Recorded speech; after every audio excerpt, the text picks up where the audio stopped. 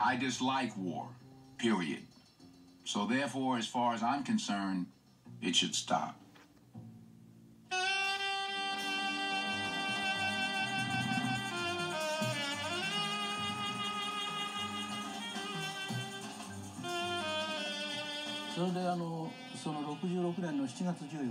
It was July 14th, 1966, when I went to pick up John Coltrane and his musicians at the train station. Everyone came out except Coltrane.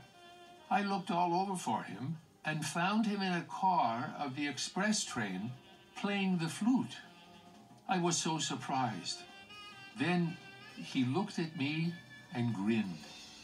I asked him a question. Why were you playing the flute? He said that he was searching for the sound of Nagasaki. I was extremely moved by this. I asked him if he wanted to go straight to his hotel, and he said no. He said he wanted to go to the atomic bomb hypocenter. For me, that place is sacred. It's the same as a gravesite.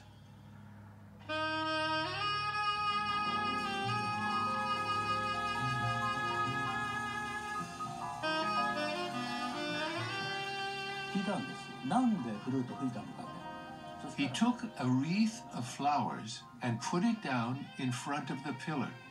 And then he stood up and he prayed. He was praying and looking up at the sky. He just kept staring up above the pillar for a considerable amount of time.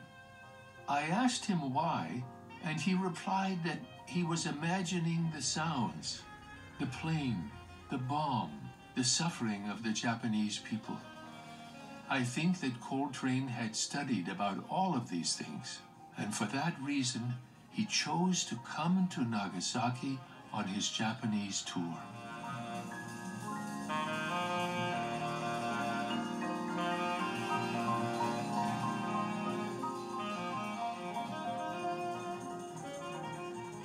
My name is Yasuhiro Fujioka, but known as Fuji because of very long and difficult name for foreigners. So everybody calls me Fuji, like Mount Fuji.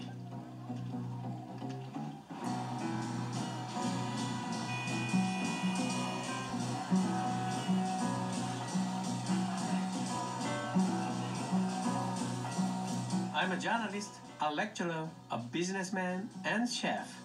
I'm also the author of 4 books on John Coltrane. I admit it, I am obsessed by John Coltrane. I am the #1 collector of memorabilia of John Coltrane.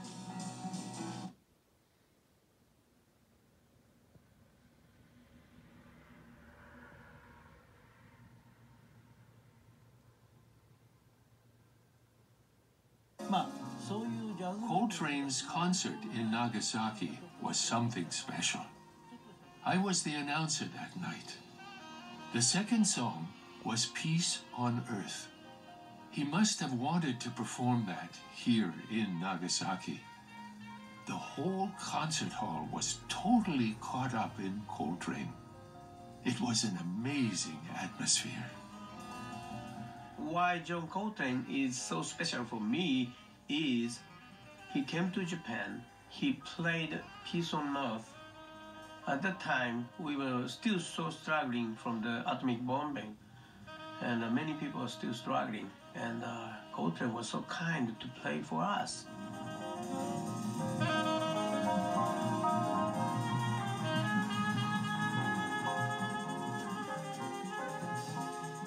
Coltrane composed the song Peace on Earth almost as requiem for victims of the atomic bomb, as well as his wish to stop all war.